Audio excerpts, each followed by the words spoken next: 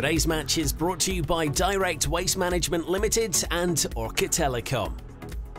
Well, you can almost smell the shortbread wafting through the air. We're at Christie Park in Huntly this afternoon. Two big fans of the Scottish Highland Football League, Mr Smith and Mr Lettingham there, giving it the thumbs up for this encounter with Turriff United. The two Garys get us underway for Turriff, Harris and McGowan. And that'll be an early touch for the Huntly keeper, Fraser Hobday.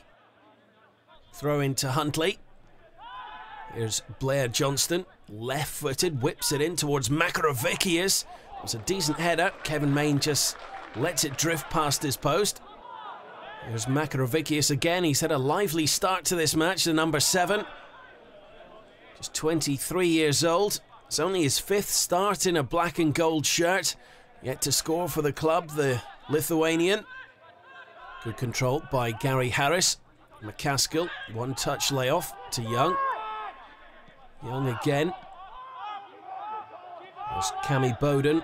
And it's been nicked off him by young Thomas Johnston. And Johnston's shown him a clean pair of heels. It's Johnston, and it's off the post.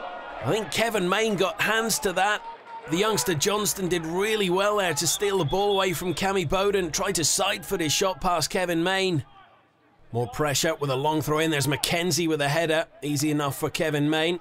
Greg Carroll will surely be pleased with how his Huntly team have started. Here's Davidson for Turriff with time and space. He's looking for MacAskill. Couldn't quite stretch those neck muscles to reach that ball. There's Young. McGowan. It's fallen for Gary Harris. Well, he had to take that first time. He could sense there was Huntly defenders closing in on him very quickly. It's well played by Callum Dunbar, a recent signing by Greg Carroll. He arrived from Fort Martin a few weeks ago. It's a free kick, is it? No, play on, says the referee. Here's MacAskill with some time and space. It's 3 against 3 here for Turriff. And Johnston takes out MacAskill. That's going to be the first yellow card of the afternoon. It's McGowan with a free kick, straight into that Huntly wall. It'll come out for Lewis Davidson, though, on the far side. And Turriff win themselves a corner. MacAskill with it. Huntly try to clear their lines, but can't, and it's back out to MacAskill. It's a deep cross to Gary Harris. He'll try and float this back into the box, and there's Cumming with the header, and it's off the bar. Fraser Hobday coming out to collect that, but got nowhere near it. And Stuart Cumming was really unlucky with that header. Both sides have hit the woodwork now in this first half. There's Thoirs with a cross into the box. It's sliced by Cammy Bowden. Kevin Main opting to punch. It's great vision by Jamie Beagrie to pick out Gary Harris on the far side. MacAskill's making a run into the box for Turriff. Here is MacAskill, and that's great defending by Gary Davidson. The former Turriff United player just signed for Huntly last week. There's McGowan. And Thoirs, and a real coming together of those two, and there's a bit of pushing and shoving afterwards, and Graham Beaton steps between the two players. Well, there was no holding back from either player there. It will be Alexander Thoirs going into the book by the looks of it, though. Graham Beaton shows the second yellow card of the afternoon. Greg Carroll just questioning the referee's decision there. Mr. Beaton just politely reminding him that he makes the decisions.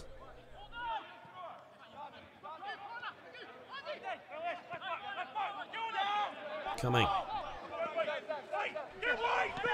There's Chris Hurd for Turriff United. There's MacAskill. Wriggles away from 2 Huntly players. Great play by MacAskill, and then just loses his footing at the vital moment. Back on his feet. There's MacAskill again, and this time he's fouled. It's the Huntly captain, Mark Lawson, that brought him down. Hobday wants 4 in the wall. It'll be MacAskill with it. But that was never troubling Hobday. He has found the net twice so far this season, Andy MacAskill. MacAskill with it. Great vision outside of the boot. One for Gary Harris to chase. Mark Lawson comes across for Huntly. And a real captain's job at the heart of that black and gold's defence. Chris Hurd curls a beautiful cross in. It's headed away by Blair Johnston and helped on its way by Alexander Thoirs. There's Lewis Davidson with a shot, but that's closer to the corner flag than Fraser Hobday's goal. Gary McGowan and Mark Lawson clashing heavily there, and Lawson looks to have come off the worst of the two. He's up on his feet now. The referee spotted some blood though in his mouth and is sending Mark Lawson off to get some treatment. David Young dealing with the Huntly captain. Huntly temporarily down to 10 men.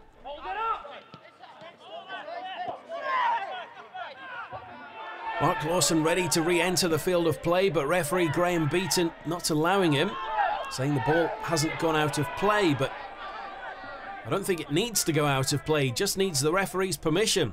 He can wave him back on, surely, as I understand the rules. And the Huntly bench getting increasingly frustrated with the referee here. Meanwhile, play continues. There's Lewis Davidson for Turriff United. Young. And Huntly with all 10 men in their own half of the pitch at the moment. Greg Carroll furious with the referee, desperate to get Mark Lawson back on the pitch. MacAskill finds Gary McGowan with his back to goal. There's Gary Harris with a shot and just scuffs it wide. And now Huntly can get their captain back on the pitch. Perhaps the referee, Graham Beaton, just wanted to stop play to check on the bloods on the mouth of Mark Lawson. And that's why he didn't wave him back on, but Huntly will be relieved that they managed to get through that passage of play unscathed. MacAskill picks up McGowan. That's good goalkeeping by Fraser Hobday, just 19 years of age. Davidson has been full of running for Turriff United in this first half, and he's won his side a corner. MacAskill with it. It'll come back out to MacAskill. Comes on his left foot, curls one in. It's headed clear by Mackenzie. MacAskill again, floats one into the box. This time it's a header by Kuznetsovs, and that's not far wide. Hobday with a big goal kick. It's picked up in the midfield by Thoirs. And up and under from MacAskill. One for Gary Harris to chase, and Davidson's not been able to tackle him. And Gary Harris is through, and Turriff United take the lead. Well, Gary Harris had it all to do there. He was up against two Huntly defenders. Gary Davidson looked the favourite for the ball, but a little header there. And a bit of luck there off Fraser Hobday, it has to be said. But Gary Harris put himself in that position and deserved that bit of luck. Turriff United take the lead at Christie Park. Well, it's been an intriguing first half of football, but Turriff United will go into the break 1-0 to the good. Fraser Hobday collecting there from Gary Harris. Hobday's huge goal kick to his opposite number, Kevin Main, signals the end of the first 45. The second half gets underway at Christie Park. Huntly find themselves a goal down to the visitors, Turriff United, this afternoon. That's an early free kick given away by Kuznetsovs. He gets himself a yellow card for his troubles too. Davidson with a free kick. It's a good one. That's really good defending by Chris Hurd. Turriff United's success so far this season has been built on their strong defence. They've won their last 6 Highland League matches and conceded just 1 goal in that time. There's Paul Young to Hurd. Back to Young. Chips it over the top for Beagrie. Beagrie does really well to find MacAskill. Harris is in the box. MacAskill's looking for him with a header. And just over the top of Gary Harris. There's Kuznetsovs. Good ball to find Gary McGowan. Just offside according to the referee's assistant. Nice touch by the experienced Mark Gray to Makarovicius. Here's Neil Davidson with a shot. Deflected wide for a corner kick. Davidson with it. Makarovicius gives chase for Huntly and gets a block in. Just updating everyone on social media what's happening here at Christie Park this afternoon. Still 1-0, but Huntly haven't given this up. There's Callum Dunbar with a decent cross, but it's well held by Kevin Main, who signed for Turriff United from Buckie Thistle recently.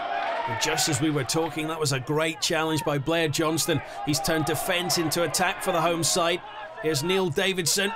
Left foot shot, but not troubling Kevin Main. Throw in for Huntly on that far side. Looking for Thomas Johnston, but he can't hold on to it. Nodded back. Picked up by Beagrie, though. He's found Gary Harris. Can Harris find his strike partner, McGowan? He's gone out for a corner kick. In it comes, a big looping one. Fumbled around in the box. Huntly substitute Sam Harrison shows good strength there, but just loses out.